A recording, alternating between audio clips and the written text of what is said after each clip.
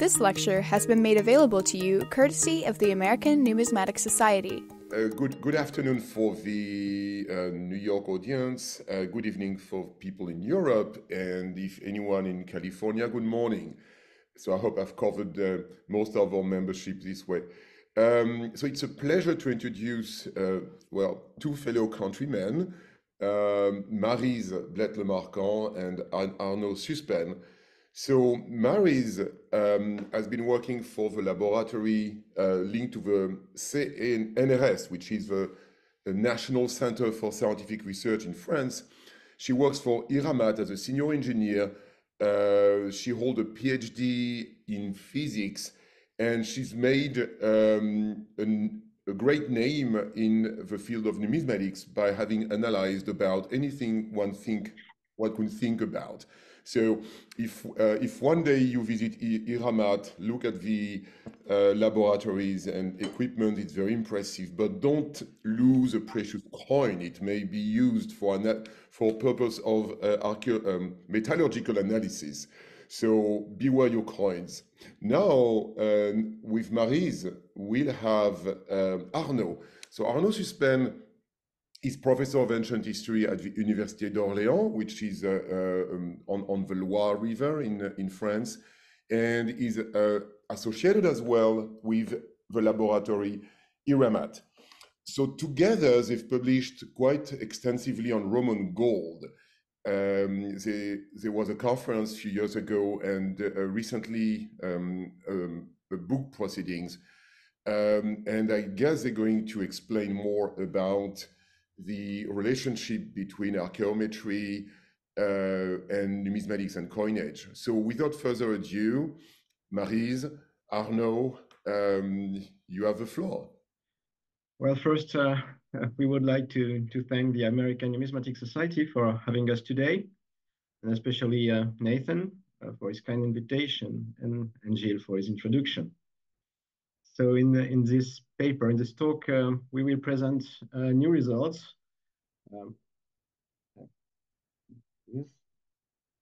New results from the elemental analysis of ancient gold coins, and we will focus especially on Roman gold coinage from the Second Punic War to the end of the 1st century AD, just before the Palladian period, actually. So as Gilles said, as Gilles said, there is a special reason for us to give this talk today, because last October, we published a book on the very same topic, along with two colleagues, Frédéric Durat and Sylvia Nieto-Pelletier. As you can see on the slide, the title of the book is Aureus, the Power of Gold, and on the cover you have a beautiful Roman gold coin from the Bibliothèque Nationale de France. So the book is bilingual, French and English, but all the archaeometric papers are in English. And the book contains all the graphs that we will use in this presentation today, and many others, actually. So Aureus is our last opus, but over the years, our team has published several books on the analysis of ancient gold coins, as Gilles mentioned. And as you can see on the slide too, coins from Byzantium, for instance, coins from Gaul, comes from Brazil even. But today, we will focus on Roman coins. So let's start with a short overview of Roman gold coinage. Nothing new here. So as you all know, gold coins were first issued by Rome at the end of the 3rd century BC. That is during the Second Punic War. After the Second Punic War, though, Roman gold issues remained scarce and irregular. Of course, there are the famous Flamininus status that was struck in Greece around 196 BC, but they hardly qualify as Roman coins. They are actually rather Greek coins. And in the course of the 1st century BC, there were a few gold issues struck by and for Sylla, both in the East and in Italy. And lastly, a small issue was struck by Pompey, probably in Spain, in the late 70s. And then, lastly, Caesar struck two small issues after the beginning of the Civil War with Pompey in 48 and 47 BC. And it's only later, under Caesar's rule, that gold coinage became a permanent feature of Roman coinage, especially with the issues struck by Hirtius and Plancus. The Hirtius coin is, oh, you can see my arrow. Yeah. Do you see my arrow on the yes. on the screen? Yes. Okay. Thank you. So this is a Hirtius coin of 46 BC. And then, after this very important moment, gold coinage became widespread during the civil wars. And under Augustus, it went on, of course. Several mints struck gold in Rome and in the provinces down to 12 BC.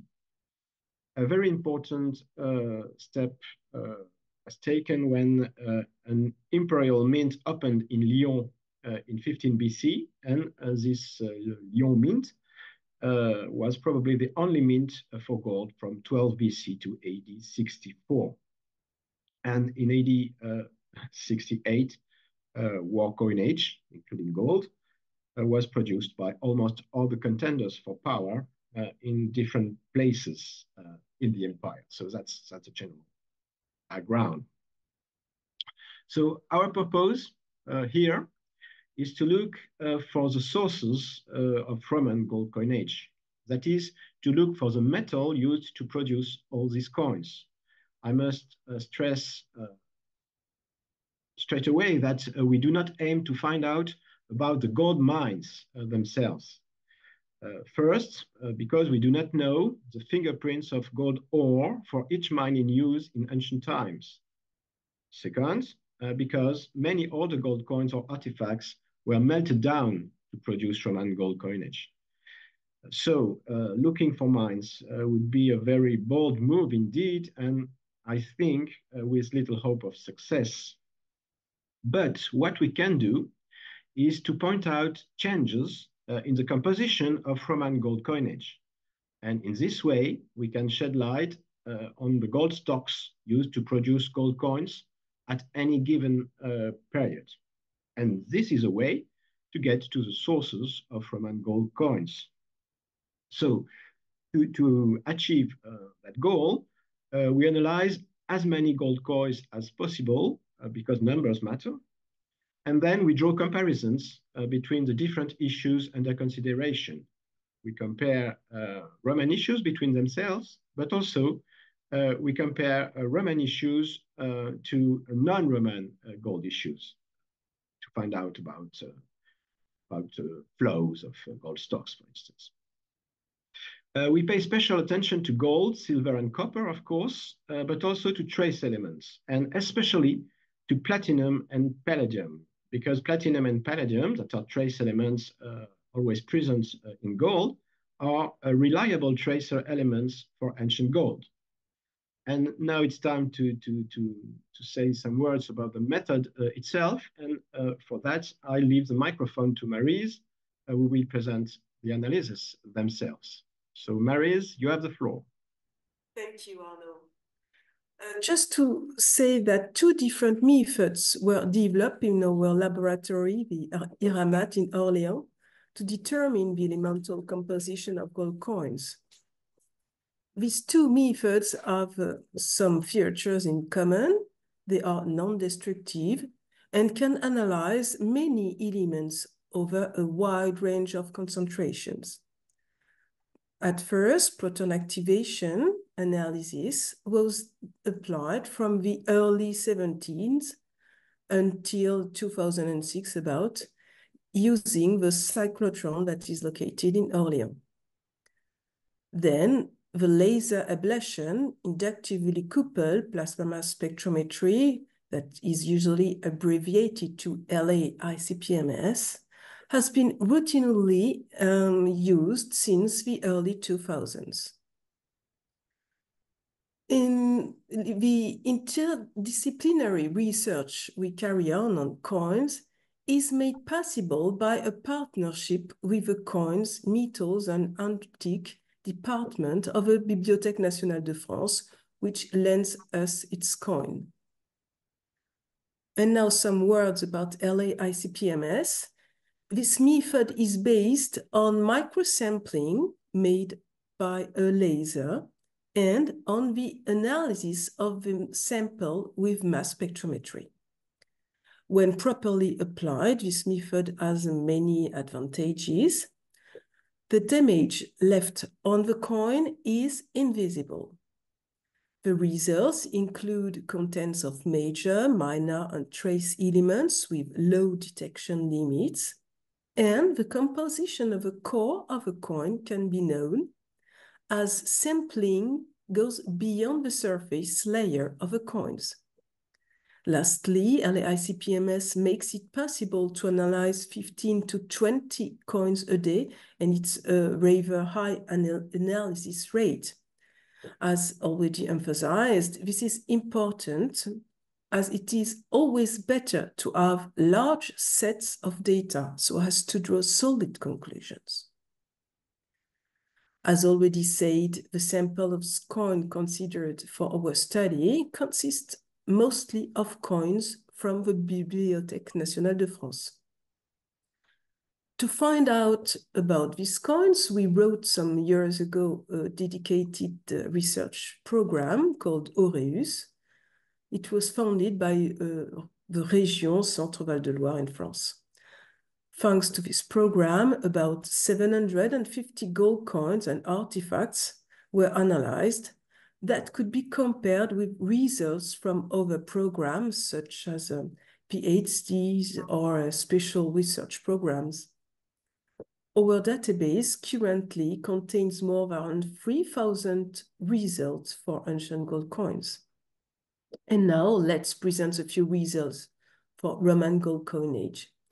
The full picture is to be found in the book Aureus, The Power of Gold. And now I give you back the floor, Arnaud. Thank you, Maryse. So first, we will focus on the very beginning of Roman coinage, and we will try to find out about the Second Punic War gold coinage. So as you know, the first two Roman gold issues are the famous Ocene gold issue here, and the Mars Eagle gold issue that are on the slide. Both these issues were produced at the time of the Second Punic War. So the literary sources suggest that both public and private gold reserves were used by Rome during the Second Punic War to pay for this gold coinage. They also suggest that gold supply may have come from outside Rome. Many hypotheses have been put forward over the years on this topic. For instance, Egypt or Sicily, where Rome had powerful friends and allies like Ptolemy IV or Nero II, and these kings might have given gold to Rome so that Rome could pay for a gold coinage. And can the analysis shed a new light on this? What can they have to say about this hypothesis? So on this slide, you can see the platinum and palladium contents of Roman gold coins from the Second Punic War. The yellow dots here, you can see the arrow. The yellow dots here are the Ocene coins, and the red dots are the Mars Eagle coins. The yellow dots were struck first, and a few years later came the Mars Eagle coins. And as you can see on the slide, both coinages belong to the same compositional group. So actually, it is impossible to tell Ocene from Mars Eagle gold coins through a platinum and palladium contents. This means that the gold stock remained basically the same, although there might be some minor variations during the Second Punic War. So, in spite of the financial stress caused by the war, there was no change in the gold supply between the first two Roman gold issues. And now, let's go further by making some comparisons. On this slide, you will find the same yellow and red dots standing for Roman gold coins, but also black dots here and here. These black dots represent Ptolemaic gold coins from Ptolemy I to Ptolemy IV. The data come from Julien Olivier's PhD and were obtained using the same method and the same calibration procedure as the data for Roman coins, which is very good because we have a sound basis to make comparisons. And it is very clear when you look at this slide that Roman gold coins of the Second Punic War do not belong with the same to the same compositional group as the Ptolemaic coins. They are very much apart. So, conclusion is obvious. It is highly unlikely, impossible even, that gold from the melting down of Ptolemaic coins was used to strike the first Roman coins. So this is quite a solid result and an important result too, because it settles an old historical debate about the support of the King of Egypt. And it is also a very good example from a methodological standpoint of what analysis through LA-ICP-MS can do best, that is telling apart gold stocks used in contemporary coinages. On slide 12, on the next slide, we have plotted as well a few Etruscan gold coins along with the Roman gold coins. So the sample this time is very small, 4 Etruscan coins only. So of course, caution is required, and we can go very far with this data. But the Etruscan gold coins of the Bibliothèque Nationale de France do not seem to belong with Roman coins, except for one, which is here. And it is this one on the slide. Okay, so we do not know what to do exactly with such a small sample, but the results are interesting all the same, because you have a group here with Roman gold coins, and for the Etruscan gold coins, it seems to be something else, something very heterogeneous too. So, so much for Etruscan gold coins. But fortunately, the situation is far better for Carthaginian Punic coins. On this slide, we have plotted Roman gold coins and Carthaginian gold coins from the 3rd century BC. We warmly thank Jérémy Artru for this graph and for the data on Carthaginian coins that come from his master degree. 2 groups of Carthaginian coins can be seen on the graph. The dark blue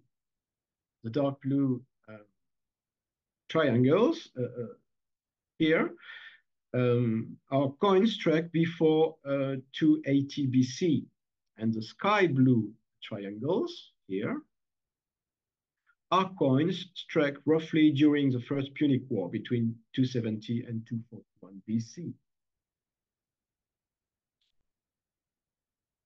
So, as you can see, Carthaginian coins struck shortly before and during the First Punic War, so between 270 and 241 BC, have platinum and palladium contents similar to those of Roman gold coins you are now familiar with. And conversely, earlier Punic coins mostly do not at all actually. You have 2 coins, 2 sky blue coins here, but it's transitional coins. But mostly the earlier coins, they do not belong with the Roman coins. So let us keep that in mind for the moment. On next slide, we have plotted gold coins struck by Hero II of Syracuse along with Roman coins. coins were struck for euro during the First Punic War and also during the Second Punic War. You can find both issues slide.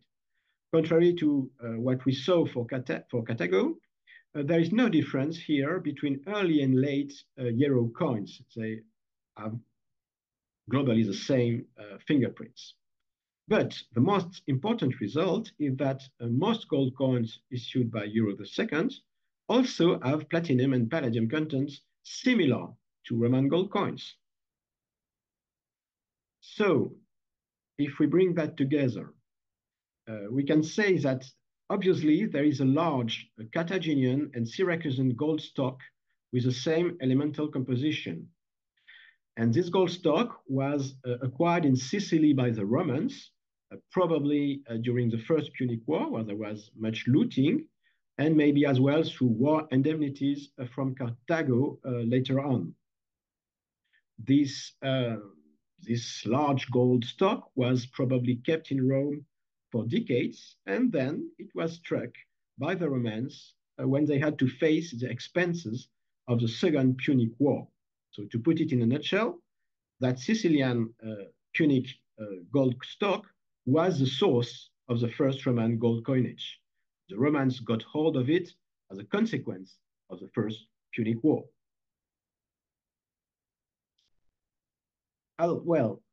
This might not be the full story, but this is very important.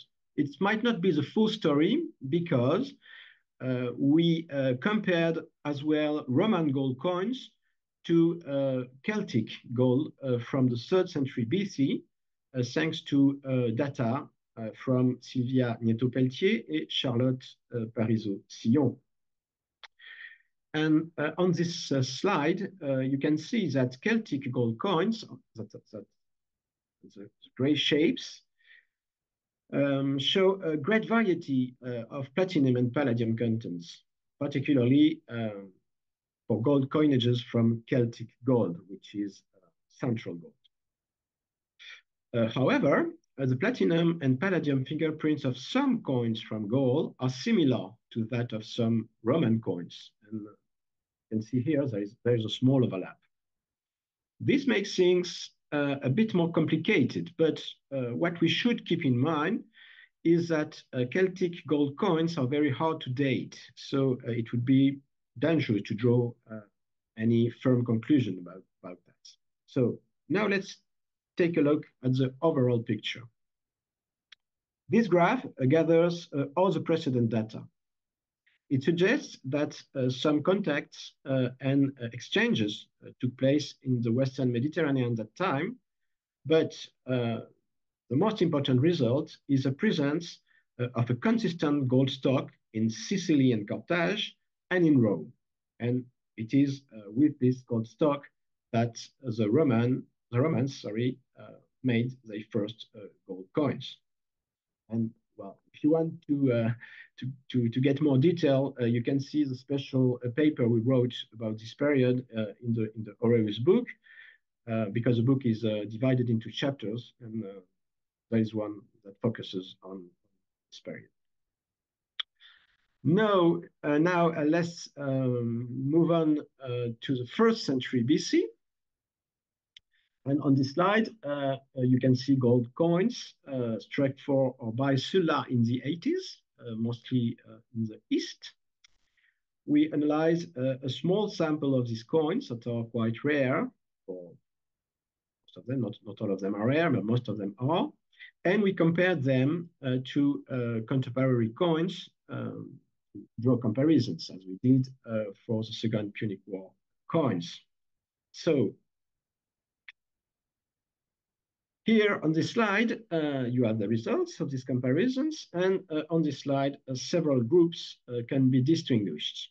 The first group consists of small crosses. Do you see my arrow when I do that? Can you see it? Yes. Yes, okay, thank you.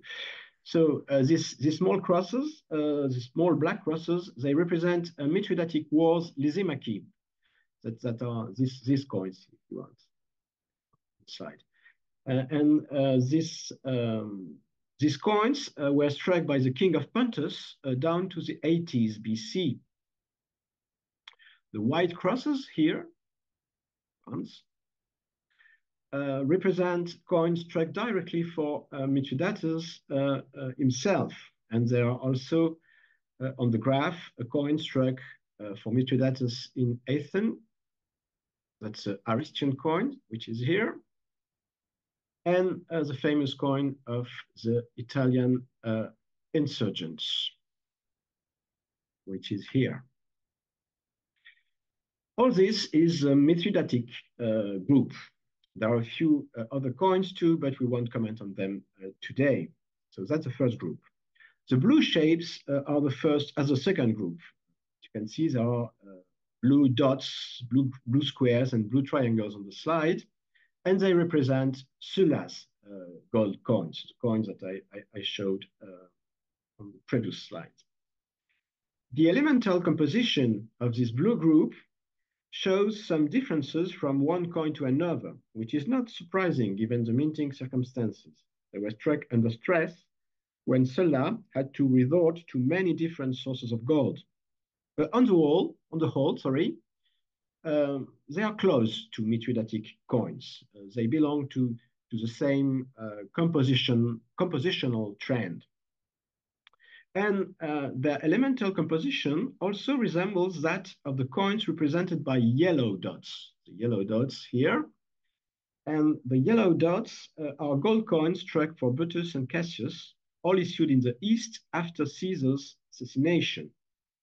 So all these black, yellow, and blue shapes represent coins struck in the East in the first decades of the 1st century BC down to 42 BC. And they clearly seem to belong together.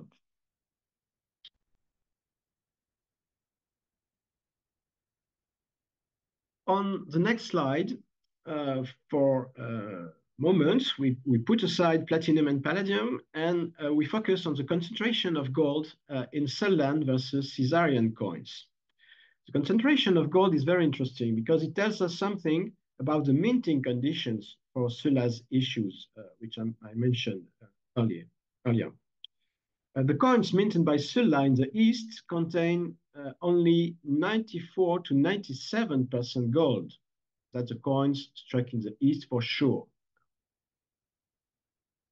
Conversely, his last issue, issued in Rome, contains over 99% gold. And the same high gold content is to be found in the Maryse struck in Rome by Caesar a few decades later. So what we can see here is that minting conditions are clearly far better in Rome than in the East. And of course, it's because the military situation of Sylla had improved in the meantime. Okay, you can find details on the special paper in Maryse. Well, of course, we must keep in mind here that the sample for Sylla, for coins from the age of Sylla is not very large. So again, we must be cautious because when the sample is not so large, sometimes conclusions are not firm enough. Let's keep that in mind. Let's now move on to the time of the Caesarian Revolution, and we will talk again on the next slide about Sullan coins anyway.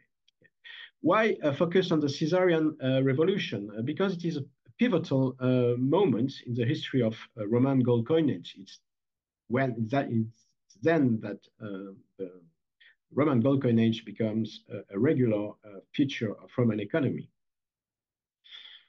So on this slide, you can still see some coins you have seen already. The blue, black, and yellow dots that stand for coins struck in the East in the 1st century BC that I mentioned earlier. But there is also another group. And this other group consists of red shapes.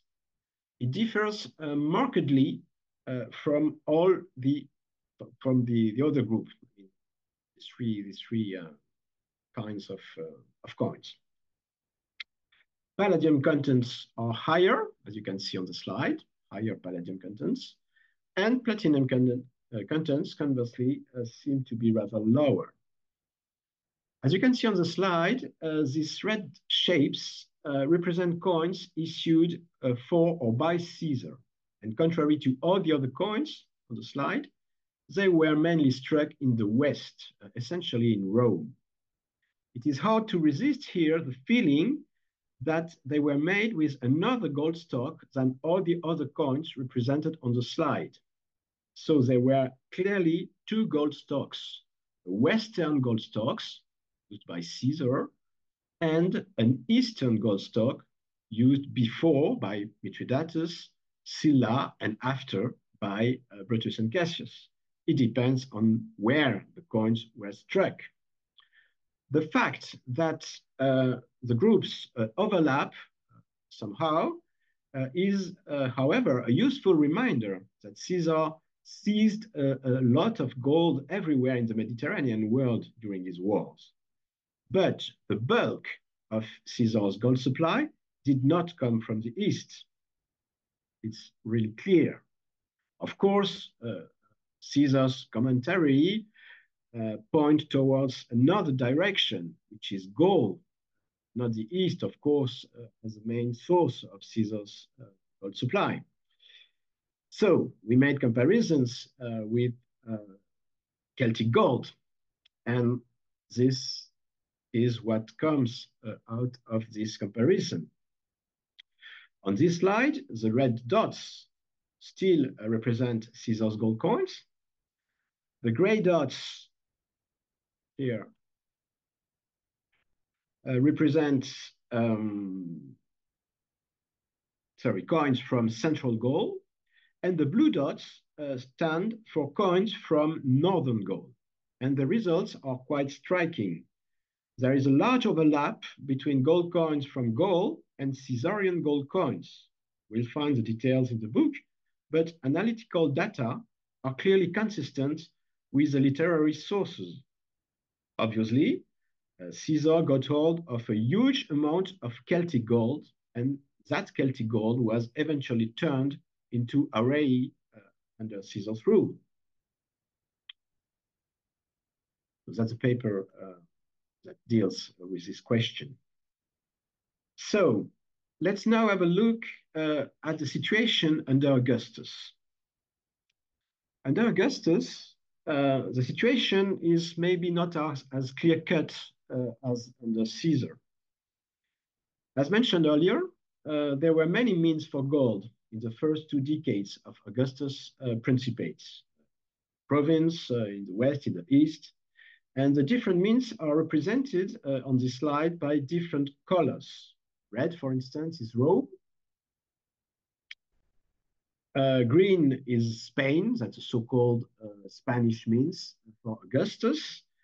That's coins from Italy, that's Im Kaiser and Kaiser de Vitellius gold coins. And blue is the coins, is the mint of Lyon, sorry. From the position of the dots on the graph, we can safely conclude that several gold stocks were in use in the early years of the empire. Caesar gold stock is still there. It would be this straight line, red straight line, but there are many others. And so many gold stocks in use at the same time under Augustus, depending on the different means. On this slide, there's also an important result that appears. Augustan gold coinage, whatever the means, is very different from Hellenistic gold coinage. Hellenistic gold coinage is represented by these gray shapes on the slide. This was pointed out by in earlier papers, but here you can see it very, very clearly. And of course, this may come as a surprise, especially to readers of Livy and Suetonius, because we would expect that the gold permitted, for instance, would be used to strike Augustan gold coins. So a bit at a loss here, but the evidence is very conclusive. What we see is that there is a very clear-cut difference between Hellenistic gold coinage and Augustan gold coinage. So what we have to keep in mind, however, is that the Hellenistic gold coinage is rather earlier than Augustan gold coinage. It consists mostly of Ptolemaic gold coins, but as you may remember, Ptolemaic gold coins were not struck after 120 BC. So there is at least 100 years between these coins here, the latest of these coins here, and the Augustan gold coinage. So we may be cautious here too, but for every kind of Hellenistic gold coin that we analyze, most of it, we have a clear difference, clear separation between Hellenistic gold coins and Augustan gold coins. Let's now focus more closely on Augustan coinage. And if we pay attention to Augustan gold coinage, we notice a dramatic change over time. As you can see here, Aurélie struck in Lyon, that is Aurélie struck after 15 BC, that's the blue triangles here, have very low platinum and palladium contents. Before the opening of Lyon, so before 15 BC, all the other coins have higher platinum and palladium contents. So there is something happening here, which is very important. There is a big change in the supply for gold under Augustus around the time when the Mint of Lyon opened. The first signs of this change can be seen in the platinum and palladium contents of the Aurélie from the so-called Western mints. You can see there is a trend. So maybe the new stocks was first used here and was mixed with all the stocks. And when the Mint of Lyon opened, the new stock became prevalent. So, of course, it would seem likely that this new gold stock was gold from Spain. Spain was seized by the Roman, was conquered by the Roman when around 19 BC. Conquest was firm, and so that's about the time when we see the beginning of this change in the gold supply. But of course, to be positive about that, we would need clear matches with gold from undoubted Spanish provenance. Then we could be sure, but we don't have gold from firm, confirmed Spanish provenance. We are working on it with some colleagues in Spain, but up to now, we don't have the proof. Sorry. So our last graph also focuses on imperial gold coins. It focuses on Augustan and post-Augustan gold coins down to AD 68, down to the Civil War. It shows that after Augustus, complexity returns. On this graph, Aurélie struck before 15 BC are represented by gray crosses. So that's the coins before the opening of the Mint of Lyon. Augustan coins struck in Lyon would be here, but they are hidden by other later coins. And as you can see, there are many coins with low platinum and palladium contents, but you have as well coins for Tiberius, for Gaius, Claudius, and so on, that have higher platinum and palladium contents. So there is more complexity. what can we make of this graph? Well, there is a clear and global trend in the gold stocks used to strike RAE under the Julio-Claudians. So this is a trend. So maybe there was some melting and remelting, as we know, took place, but maybe this melting and remeltings could explain for this general trend. But there is also new stocks, new supplies that appear, and maybe the explanation for this new supply could be the exploitation of gold mines in Spain, new gold mines with different fingerprints as Augustus, which is very it's quite possible from a geological point of view. And in AD 68, again, the coins struck by the contenders for power are even more heterogeneous. They don't belong to any trend. They are everywhere because they strike in any possible way with everything they have. So I don't get into detail here, but you can find the many more graphs in the book. So I will present now our main conclusions for the whole period. And the main results maybe is that several gold supplies can be distinguished in the history of Roman gold coinage from the very beginning to the Julio-Claudian period. And this is historically relevant. As you can see, it helped us to understand better what took place during the Second Punic War. And we understand better what form the help that Ptolemy IV gave to the Romans was, and it was not gold. It's relevant as well for Sulan coinage. It confirmed that Sulan coinage was mostly made with the gold that is seized in the East. And it's significant also for Caesar's coinage, because we saw that Suetonius, all the other historians were right, that Caesar took a lot of gold in gold. We also pointed out some very interesting results as to the gold flows between the Hellenistic world and Rome. And the surprising part was this difference between the Hellenistic gold from the 2nd century BC down to the 2nd century BC and Augustan gold. These are different from a chemical point of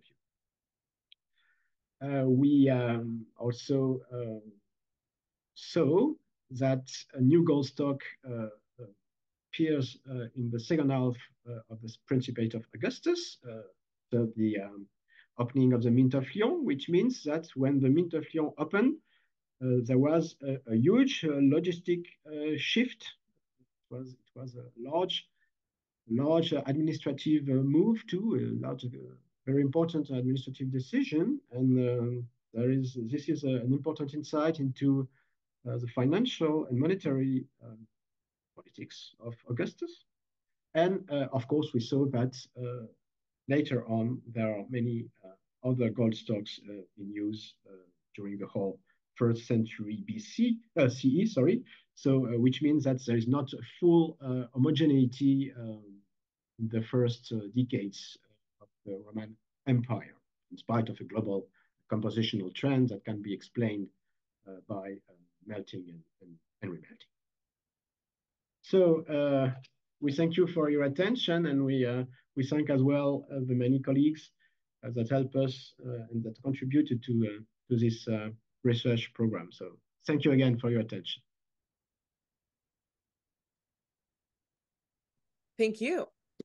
Now we can open it up to see if anyone has an... Oh, Lucia, would you like to handle the Q&A? Or Gilles, since hi, Arnaud. I'm Maryse. Hi, Lucia.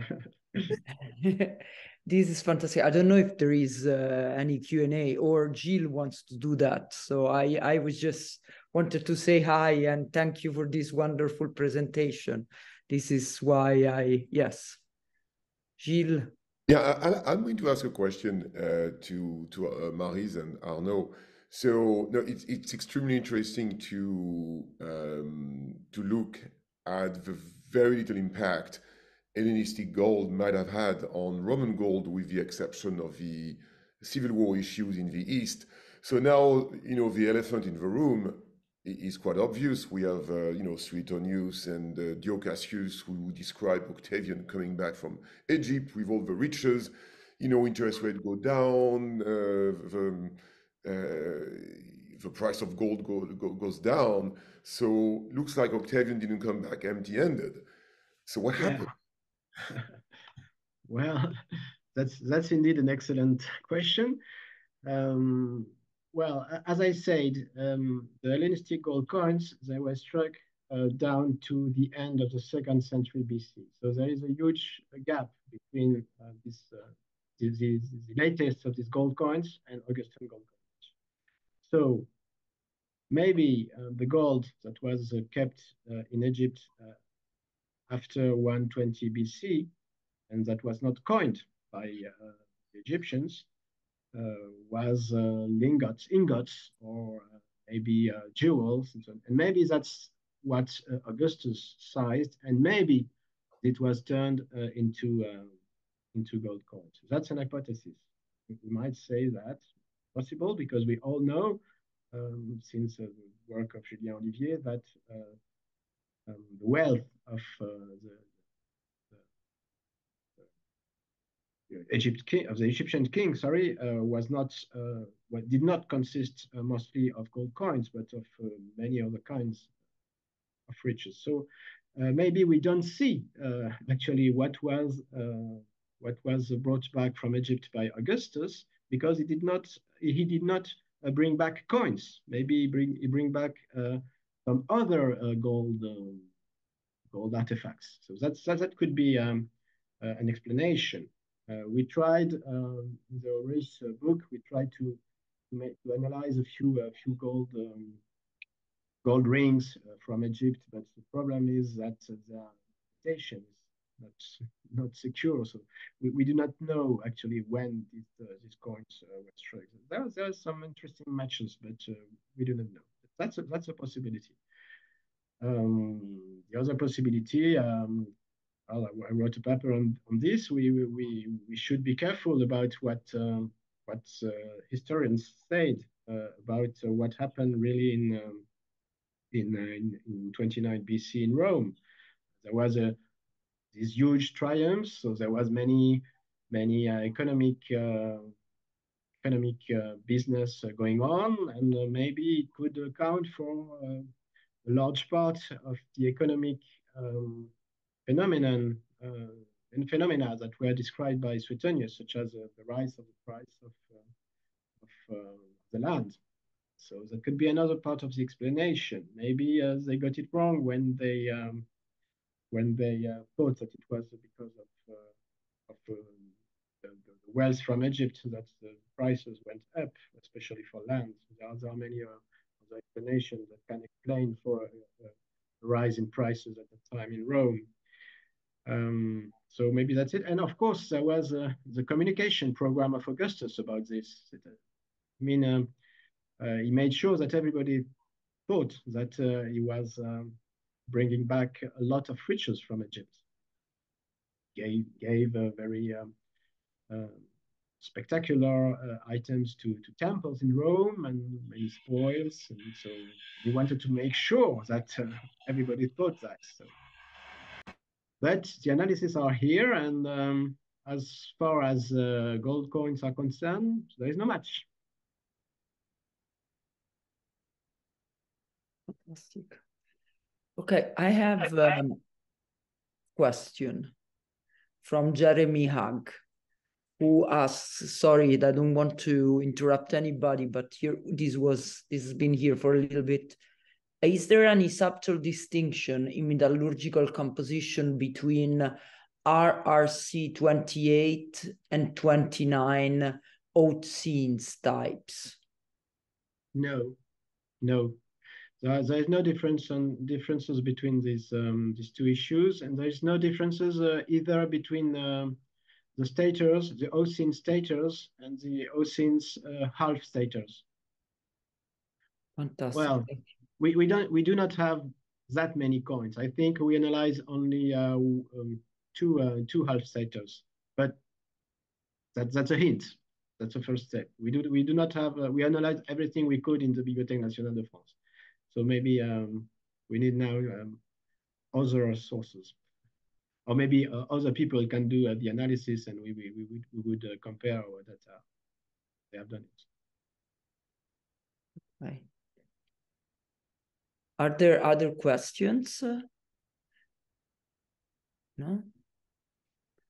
Of course. I mean, we haven't had such a well-attended long table in months, guys. There's some questions. Oh, there's a second part of the question. No, I also wanted, okay, Gilles wants to ask a question, yes. No, I had no more questions. It's about the second part of the question. Yeah, okay, sorry. Yeah, I see we do not have the 30 Eocene coins in the Bibliothèque Nationale, so we couldn't analyze any of it. We would have loved to. We would have loved to just to make sure it to make sure if they are genuine or not. You know, there is a hugely debated. There's a huge debate on these questions, but we do not have the Bibliothèque Nationale de France does not hold any coins of this series. So sorry to forgot to. There's a follow-up question on that. Do you have any guesses about it? Wild guesses. So I don't know. Yes. I don't think they are genuine, but it's my opinion, and it's not. I don't know. I just wanted to briefly interject. First of all, I'm very pleased, and I've already read your article about the Siouxland gold, because this, of course, matches very well also with what is generally taught about the Siouxland silver and or the production techniques. So this is perfect. I didn't get to see on the slides, though, whether there is a difference, not in fineness, that's evident, but in the composition of gold between the earlier and the later gold, Siouxland gold issues. I literally did not have time to catch what was on the screen. Is there a difference in composition, not in fineness? Yeah. The graphs are on the book, so there's no new graph on the PowerPoint, so you can find the graphs on the book, so you have time to look at them. But we don't have that many coins. Maybe Maryse, I'll speak under your control, but it's quite heterogeneous, and there are not many coins by any series. I don't think there is a special compositional group for any of them. Okay, thank you. That's fantastic. Okay. And there is a coin that is actually rather maybe problematic. I'm not sure. What do you think, Maryse? Well, difficult to say, but we can't say anything about the coins, Siouxland coins that you haven't already explained to us. We can't relate coins of a special time of minting or so what. Okay, thank you. We have here a very interesting question from Curtis. One of the slides showed that Mithridatic stators had similar composition to the coins of Brutus and Cassius.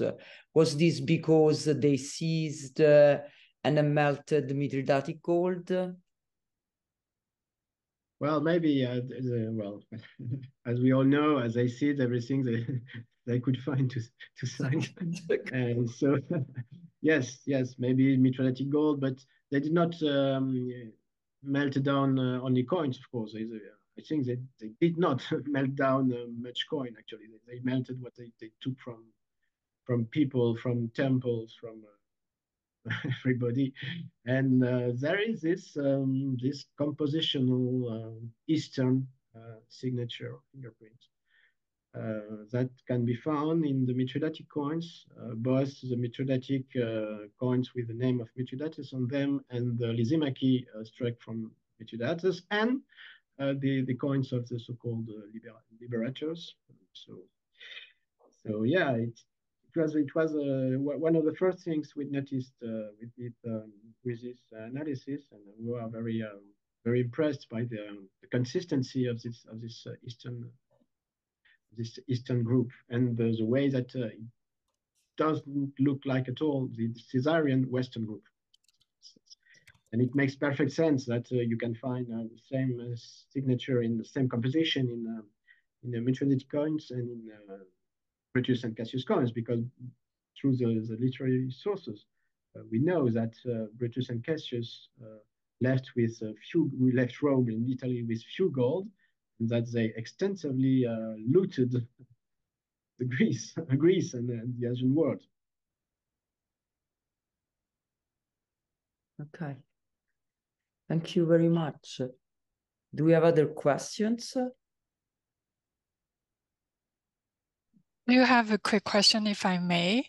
Hi, this is Laura from Harvard. Hello. Hi, I have a question regarding the methods of metal analysis. With the laser ablation technique, which I didn't know at all, do you take only measurement in one side of the coin or more than one to create an average? And then if you take in one side, how much do you think that might impact your analysis? Maryse, it's for you. Yes. In fact, we always make at least two microsamplings, and sometimes a third one can be necessary, but never only one, because, well, you can't avoid some heterogeneities in the metal, and we have to check that. Thank you. Yeah, that makes sense. And if I may add something, it's not a spot, it's drilling, and it's micro drilling. You can see it at all, but it's not at a given point. It's down the coin.